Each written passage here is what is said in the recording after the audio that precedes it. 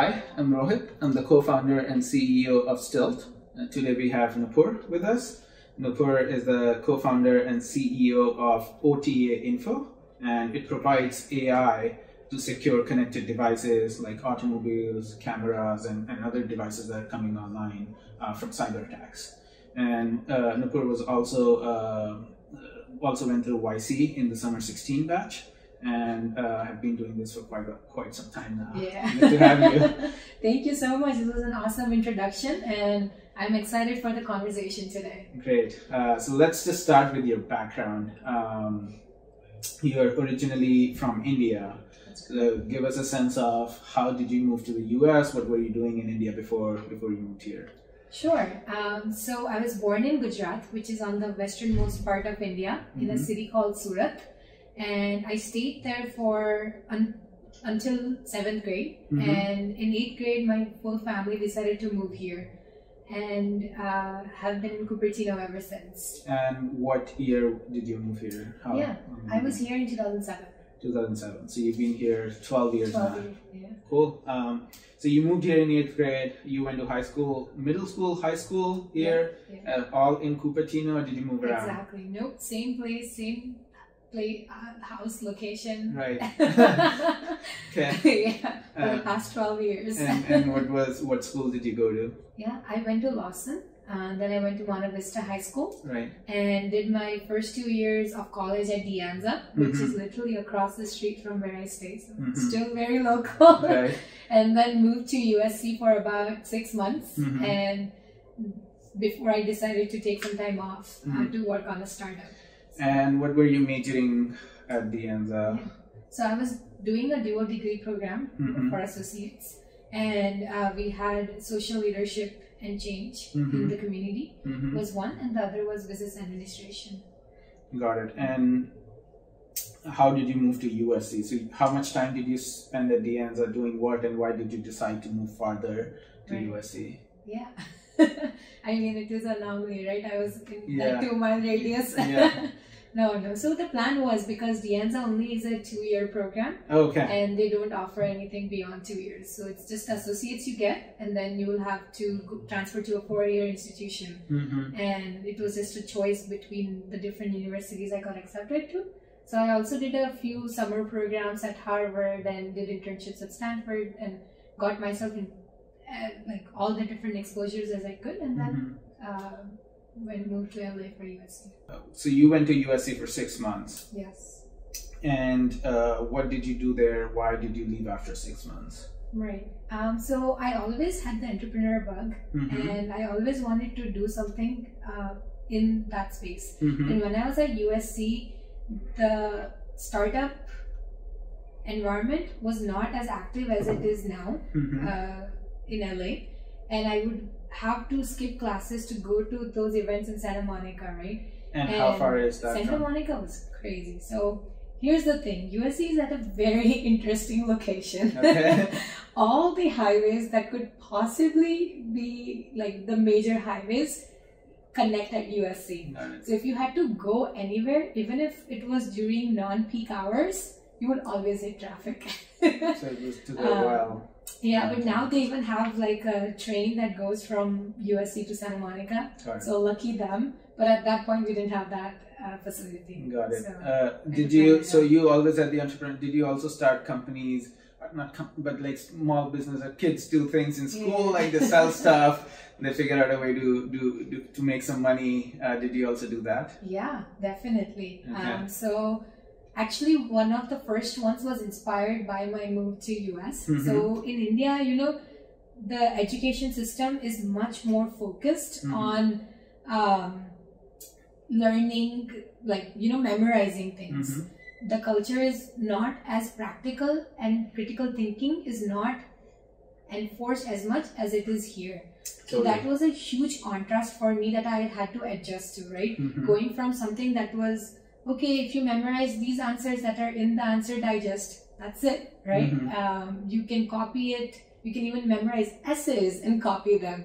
It was not encouraged, but like that's what people were doing. Right. And coming here, the teacher would ask me, what do you think? Right. And I'm like, shit, what do I think? I think whatever you say. So it was like a whole learning curve of even exploring yourself. Right. So my first startup was, how do you bridge that gap, right? Make people think critically. If you are given a problem, what is the first thing that you say? It shouldn't be like, oh, these words sound familiar. This was the formula that is associated with. I'm going to copy the formula, put in the numbers and go from there. Actually understand that why am I using this formula? What is it that is being asked of me in the problem? And step by step think it through. So that was the first entrepreneurial thing that I did. Got it. Yeah, fair enough. Yeah, so you did that, and then you also left USC to start another business. Yes. How did that come about, and what did your family sort of say you quitting college? So that was crazy. I remember that moment exactly. So I had come back home for my winter break. I'd already paid the fees for the next semester, and right. And USC is not cheap. No. How I paid for it, that's another story. Okay. We can get to it later in the podcast. But I basically took that time and I was like, here's the deal. I'm not enjoying Los Angeles as much as I thought I would. I really miss the rigor of and the people and the kind of events that used to happen in Bay Area. And I want to move. So the first thought was, why don't you transfer to another university, Stanford, Santa Clara University, all of that. And then I was like, no, I feel like I want to dedicate 6 months of my time to figure out if there's a startup I can work on. Sure. And it was like a much more open conversation than I had anticipated with the parents. And they were like, sure. They were very supportive of the decision, which was really surprising for me. What year was that? I was a junior in college, so I was about 21. No, but what year? 2000? Oh, 2015. 2015. Okay, so there were some startups getting popular in the Bay Area. It's 4 years later, but still, for especially Indian parents to have their children not it was a huge step. Right, yeah. Not complete college and get a cushy job at one of the big tech companies here, especially that's what they see around everywhere, is definitely a forward-thinking step on their front that they did not. I'm very thankful for that. They didn't pester you too much, and they allowed you to do what you wanted to do. So you decided you want to do a startup. You convinced your parents to do it. How did you go get the idea of what you wanted to do, and how did you actually ended up executing it? Sure. So at that time we were working on Replenish, and the idea had stemmed from my brief internship at Stanford. So I was at the Goodman Simulation Lab, and I was helping coordinate different classes, and literally all the doctors would come to practice on the robotic patient, things like that. And during one of those sessions, paramedics had come to train with the robotic patient, and there was just so much chaos because they were maybe spending 5-10 minutes with the patient, but 30-40 minutes just debriefing as to what had happened in that 5-10 minute interaction. And I was kind of taken aback, but I did discount it, saying that maybe they're training, things like that are happening. And later on, the deeper I dug into the whole industry, the more I learned that was the norm. So Replenish addressed that issue of automating paperwork and helping them be compliant faster. And you started that in 2015? 2015, yeah. But you went to Y Combinator in 2016, summer of 2016, so that's like August. Yeah. What were you trying to prove in the meantime? What was your first product with Replenish? Sure. So in the meantime, we actually were part of Founder Institute, and that was one of the reasons I extended the 6-month quote unquote leave of absence. Right. And at that time, we were getting LOIs. I literally remember going to customers with a product, and there were paper drawings, right, of the product, screenshots, and I was like, "Here you go. What do you think of this? Would you, if I made this, would you use this?" And we got LOIs based on paper drawings. I was blown away that people, like the need was big enough that people were willing to bet on paper drawings to solve it. Yeah. And who gave you the first LOI? Where was it from? Yeah, it was actually a local company called Royal Ambulance. Okay. And I remember I was so happy that, oh my God, I got a meeting with Royal Ambulance. Right. And then you took it to your parents. It acted as a proof of... Exactly, validation. It was a validation of the idea. Cool. So how long did it take you to get your first LOI? Yeah. So the first few LOIs were really fast, right? Okay. But the challenge for us was I was a non-technical founder and I had to build a product, right? So yes, I can make a sale happen, all of that could happen, but now you have to deliver on all of that. Right. So that was the stepping stone, right? Building the product, getting the team together. That was, I think, the second time I had worked with outsourced teams. So yeah, it was recruiting a technical co-founder, all of that. And where did you meet your co-founder? Yeah, so at that time, one of my friends was helping me out. So we were just in the library working. She was working on her master's class and I was working on my startup. And where was it? USC? No, library in Cupertino. Okay. So at this point, I'm back working on this idea, going through FI. Got it. Yeah. Okay, and so you recruited a technical co-founder.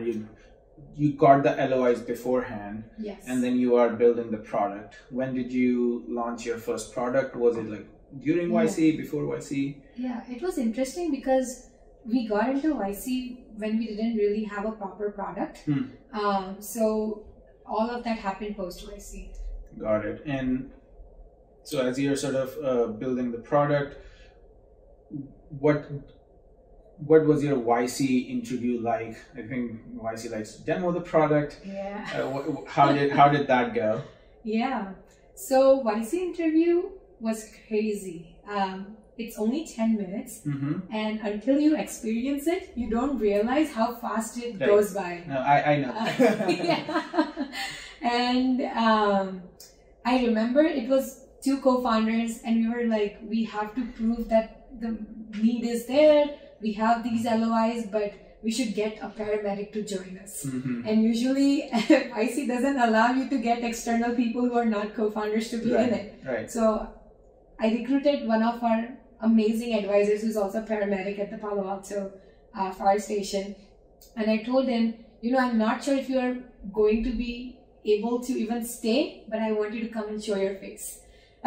So we come in, there's Sam, there's Kirsty, and a bunch of other founders, and I'm shaking hands with each one of them, and they're like, hello. We sit down on the chair, get a third chair for the paramedic, and then they're like, I don't see a third founder in the application. Right. And we're like, no, he's not a founder. He's just our amazing spokesperson. The user of our product. Exactly, user of the product.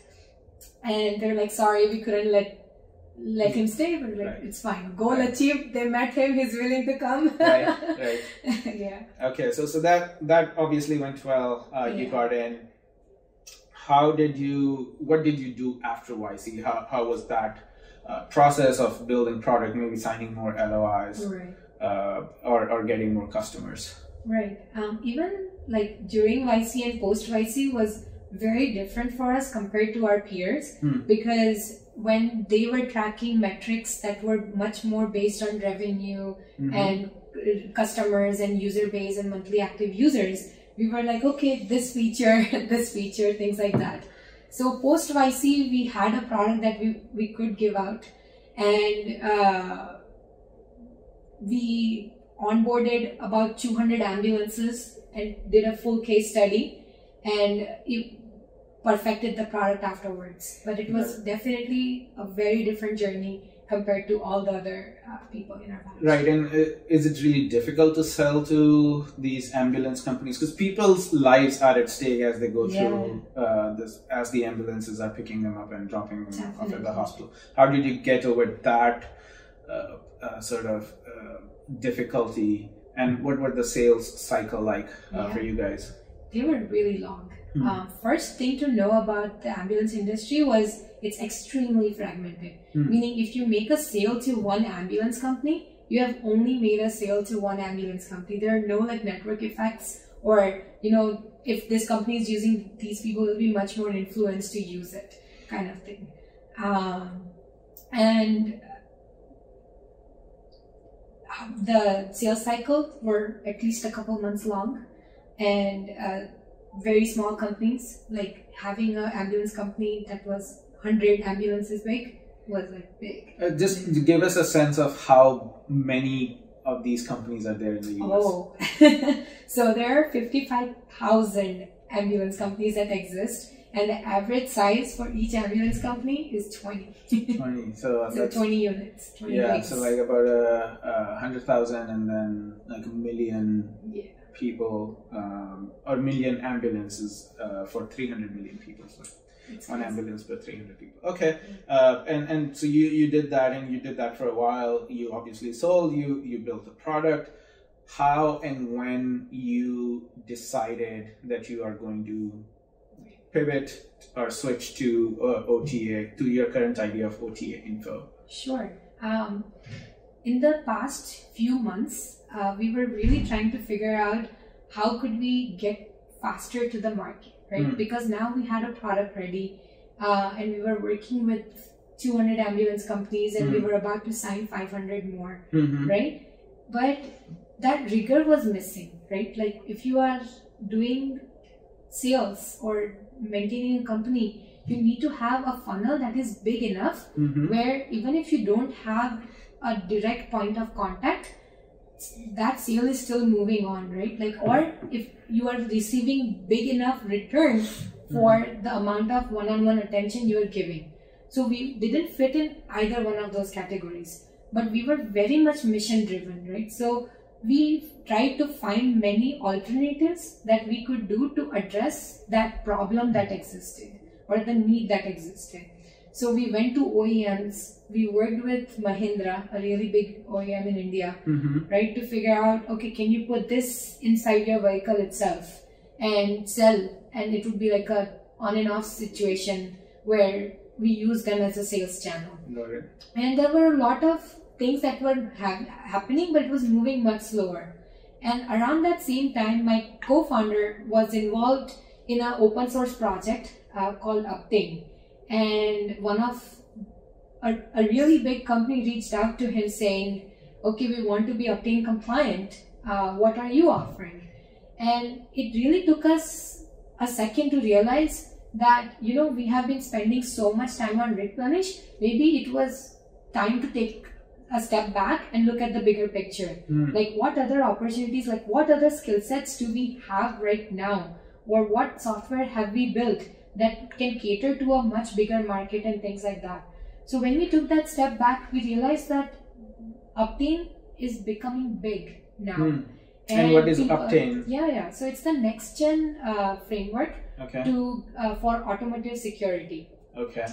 So right now is it specifically for automotive industry? Yes. Okay. So OTAin was specifically for automobile industry, but we decided to commercialize it and bring it out of just the automotive industry, because there are so many applications outside of it, and it fits right in. Yeah. So what's OTAin? Sure. So OTAin is a framework, open source framework for automotive security, and they're basically funded by DHS, Department of Homeland Security, and Department of Transportation in Michigan. Like these two entities reached out to them saying that vehicles are becoming more and more connected, and we need to push updates, and they are really critical updates, right? Like if so who needs to, like the department needs to push updates to the vehicles? No. Okay. The OEMs, like GM, Mercedes, fair enough. Like okay, got it. Need to push updates to the vehicle because let's take a step back, right? Your car right now has 100 million lines of code. And that's crazy. Like not a Tesla. Not a Tesla. Not a Tesla. Right. And if you think of your average iPhone app, right, they range from 60,000 lines of code. So if something that has 60,000 lines of code is getting updated like at least once a month, your iPhone app. Imagine something that is 100 or 1,000 times big, right? A car. And you cannot have a perfect car when you sell it, right?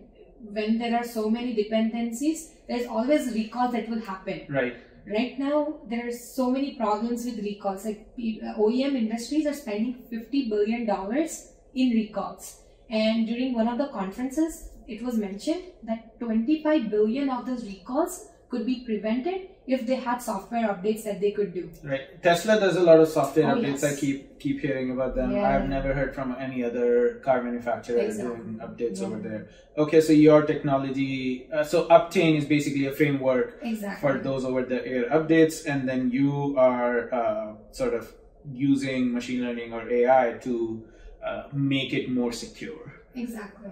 For we manufacturers. are adopting that framework, and we are avoiding a lot of different attacks that could happen during a data transfer, like eavesdrop attack, right? Somebody could be listening onto the data transfer that's happening. Right.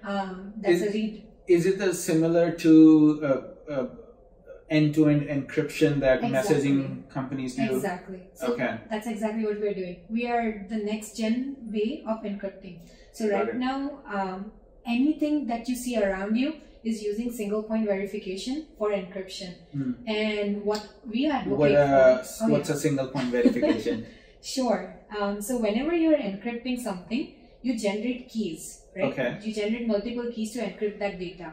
And all of that data is being stored at one location. And if that one location is compromised, everything is lost, even if there were measures taken to have multiple keys. Got it.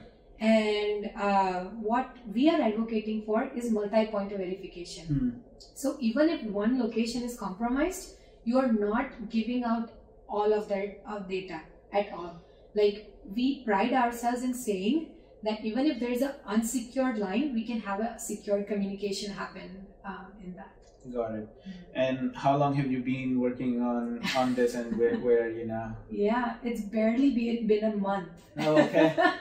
So we are right in the middle of the pivot right now. Okay. Yeah. And what do you expect to do? Have you talked to automobile manufacturers or others, and what's their reaction to this?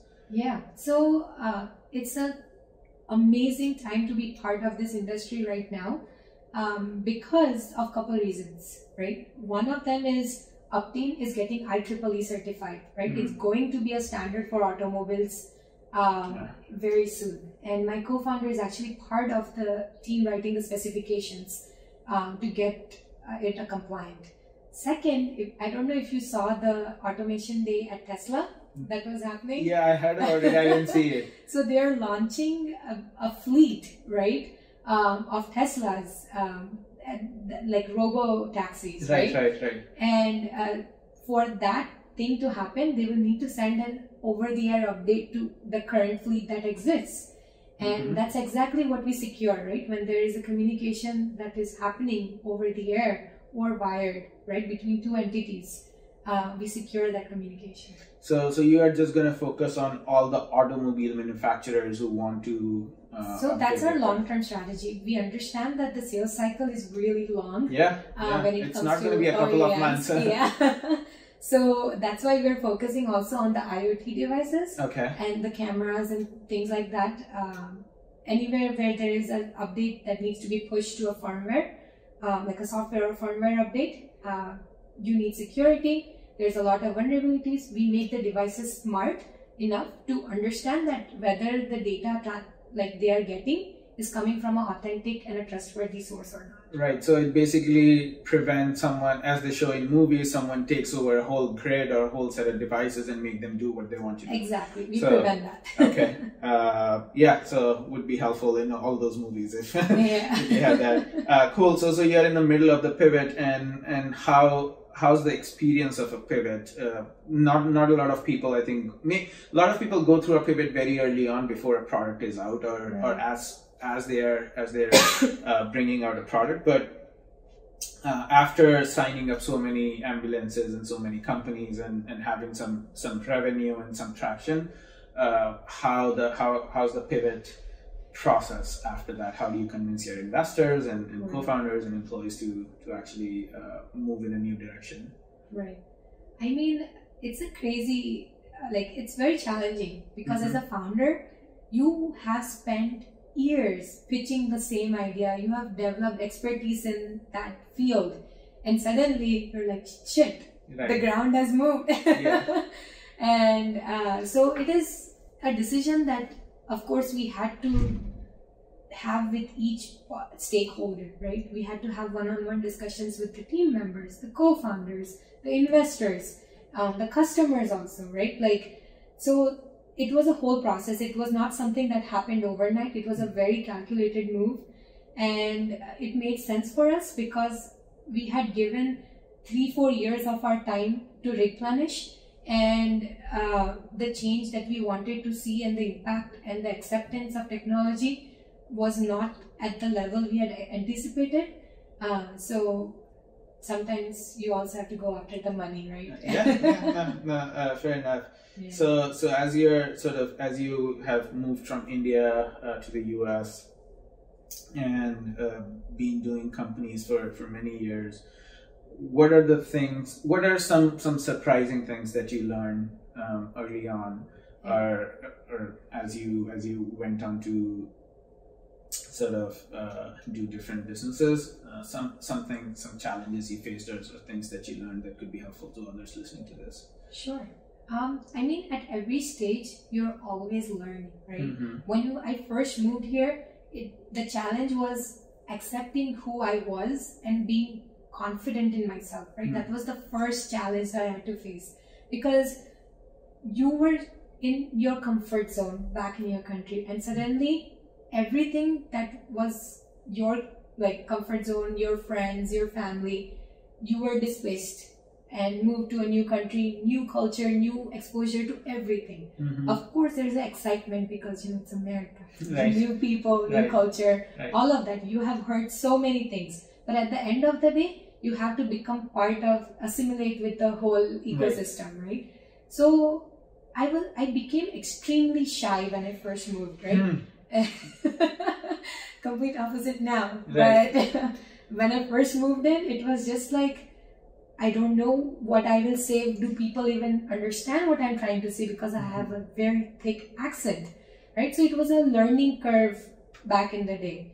And my advice is, looking back on it, be confident. You will be surprised how accepting people are of the culture and the values that you come to. Especially in the Bay Area, I feel like that's more true, more than anywhere else. Yeah, so... No, even when I was in Boston, right, there were 2 very particular instances that I had. So that was the first time I had moved away from Bay Area and exposed to an ecosystem that was maybe living away from family and amongst very different people. Exactly. And people were so intrigued to learn about your culture, right? And they were so open. It also taught me to have an open mind, right? Any time when I'm going to a new situation, making judgments or anything like that is not going to take you anywhere, right? Be confident in yourself. There are so many things about you beyond the culture and all of that, that people also identify and see. So connect beyond those stereotypes. And so that's more younger and on a personal level, at a company level, on a professional side, as you talk to investors, as you talk to employees, what kind of things did you have to learn as you sort of grew replenish? Right. Doing sales is all about connecting with the person that's across the table from you, right?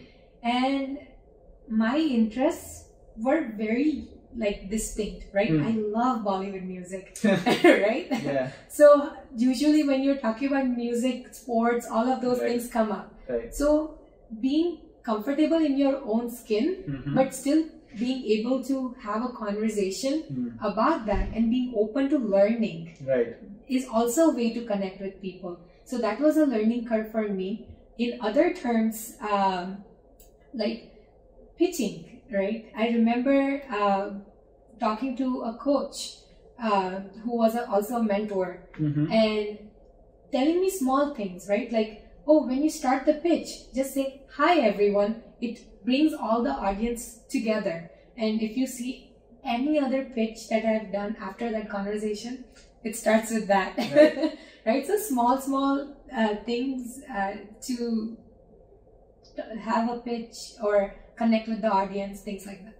So cool. Which is your favorite Bollywood song right now? Ooh. Difficult question. Yeah, I'm really addicted to Apna Time Aayega. Okay. Yeah, yeah, it's a pretty good song. Yeah.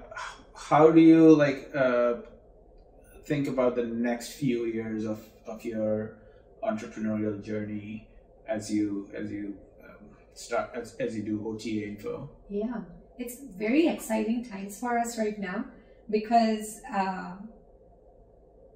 things are moving fast. And when I say fast, they are moving I've never done anything at such speed at Replenish, right? Like we are releasing a product in 2 weeks, right? Like from start. No. We just finished our MVP yesterday. Okay. But since 1 week into the idea, we had a few meetings, all of that, and we're like, okay, let's go build this product.